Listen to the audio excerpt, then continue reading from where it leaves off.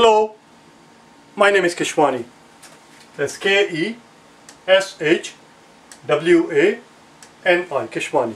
We are here because we want to improve our math skill. Today is our lesson number 166 in the series of basic math. Today we'll have our ninth lesson, ninth video in the series of 10 on the topic of linear equations. As you can see, the problem is already on the blackboard. We are told that 2x over 5 plus 3x over 6 equals half plus x minus 1. What I want you to do right now is to pause the video, do the problem yourself. Once you have the answer, then compare your work against the work that you and I will do together in a few seconds time. I'll give you 5 seconds for you to be able to pause and unpause the video. Okay, here we go.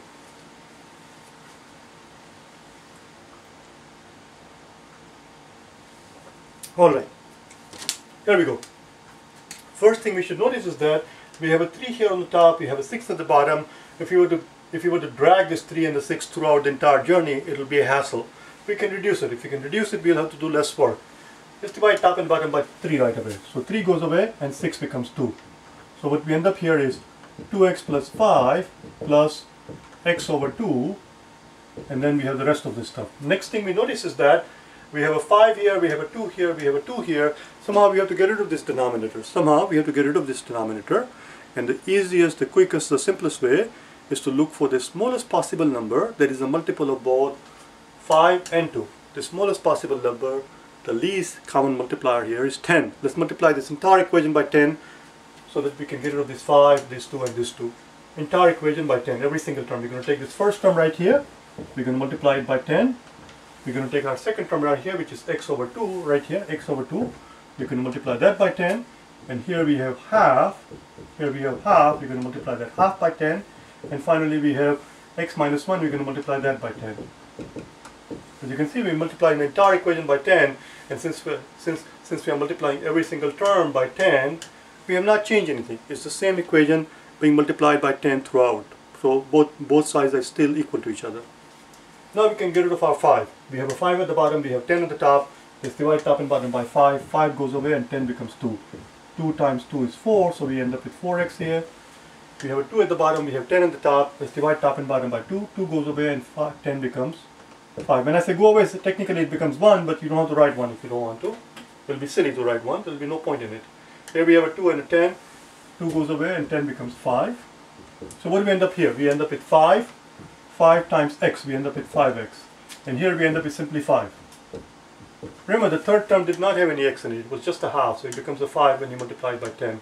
Half times 10 is 5. And here we'll end up with 10 times x, which is 10x. And 10 times minus 1 is minus 10.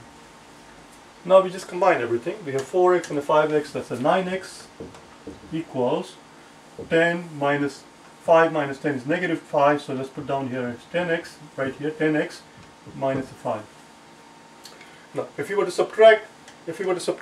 bring this 10x on this side, we could do it, but then we'll end up with a negative coefficient here. I don't like having a negative coefficient with the variable, so let's instead of bringing 10x to left hand side, let's bring the 9x to the right hand side. This is the positive 9x, let's subtract 9x from here, let's subtract 9x from here, and bring the 5 to that side. Add 5 to this side, add 5 to that side. There we go. Positive x and a negative x will kill each other. We'll end up with just a 5. 5 equals, and let's see what we have here. We have a negative 5 and a positive 5. They're going to get rid of each other, and we have 10x minus 9x.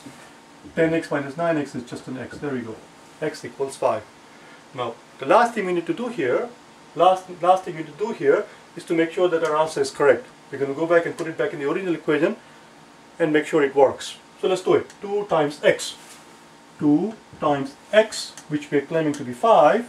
2 times x over 5 plus x over 2. X over 2 plus x, which is 5 over 2 has to equal, this has to equal half plus x minus 1 plus 5 minus 1, because x is 5. Let's see what this gives us. We see 5 on the top, we see 5 on the bottom. 5 is going to drop out, we end up with just a 2. 2 plus 5 over 2, 5 over 2 is 5 halves. 5 halves is just 2.5. It's just a 2.5. And here we have a half plus 5 minus 1 is 4. 4 plus a half, as you can clearly see, is 4.5, and 2 plus 2.5 is also 4.5, which means our answer is correct. I'll see you tomorrow, okay? Bye now.